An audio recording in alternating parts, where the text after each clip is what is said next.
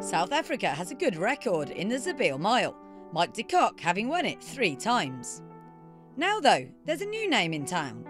Mike's former assistant Brett Crawford is here with one of the best recent exports, 2017 Sun Met winner Whisky Baron. The 5-year-old is boarding at Blue Stables and was undergoing some equiscope therapy when we went to visit. Mike has helped us a lot settling the horse in and given us some good guidance. He's been here for many years.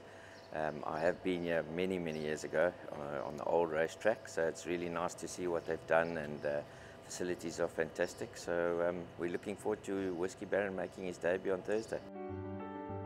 Whisky Baron finished 6th on his only start in Europe at Newmarket, and the Zabeel Mile will be very much a prep for bigger targets later on. The plan was actually initially to go to Hong Kong in December. He had a run end of September, but then he didn't come out the run well, and we had to put him on the easy list for a while. But he's come back really good, and he's been in Dubai since beginning mid-December. So we've had a lot of time to put some good groundwork into him.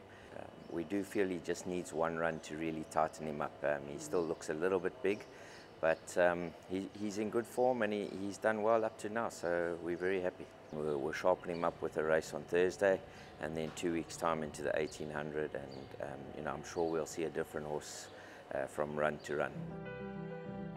Whisky Baron, who has been accompanied throughout his journey by groom Dan, also seems to have a super relaxed temperament. He's been an absolute dream to travel with, and I think that's probably his biggest asset. Nothing phases him at all. Probably to the contrary that he doesn't take his head out the manger, so it makes it a bit harder to get the weight off him. But he's been an absolute dream to travel with. What would his best trip be, do you feel? He's such a versatile horse. If you look at his form, he's won from 6 furlongs to 10 furlongs. So I think probably between a mile to 2,000 is his optimum. So this program suits us down to the ground. And in a race, sort of, where does he normally place? Well, he's definitely been a horse that likes to run at horses. So he's always been midfield, but he can race handy if need be. But I think in his comeback run, looking at the noms, I think there'll be speed on. So I'm sure on Thursday, he'll have a bit to do, and we just want to see him finish his race off well. And you've had some very nice horses in your career. Where would he rank? Would he be one of the best, or would he be the best? Well, look, he's been a horse that since we cut him, he won 5 in a row. Then he went to England and obviously had his run, but that was in very soft ground, which he hated. He's a big horse. He weighs 570 kilos, and he just struggled with the ground. So it's hard to assess, off that English run. But his South African form since being gelded has been phenomenal. He shows us on all his readings at home, the speeds he can get up to, his stride length, his recovery.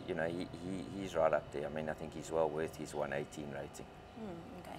And obviously you've done really well back home. I think 2009 was when you set up. As international travelling, has it always been something you've wanted to do? Yes, without a doubt. I feel as a trainer the only way to grow and gain knowledge is by travelling. So it's definitely always on the list if you get a horse, but it's not just the horse, you need the owners.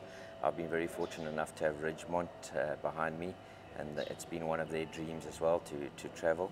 So when you get the combination together, if you get the horse and the clients that want to do it, you have to give it a bash.